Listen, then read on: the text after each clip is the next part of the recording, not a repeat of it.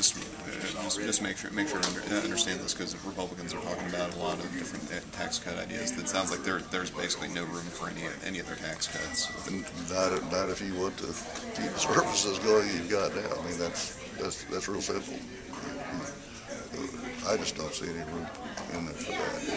Clearly the government doesn't. Services affected with this kind of budget, doing half-cent cut in the grocery tax. Does that affect services at all?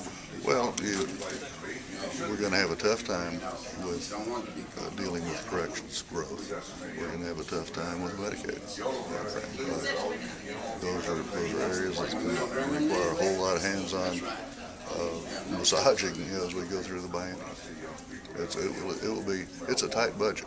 It's a very tight budget, very conservative. Does this basically push the problems with that to the second year of the biennium, and make that the tougher year? Well, yes and no. I mean, really, the second year, our big problem is that we will have used up all the trust funds in Medicaid, and that's where the biggest issue is going to be in the second year. I think we've accommodated prisons and focus groups in there fairly well. But that's going to be a tough deal with.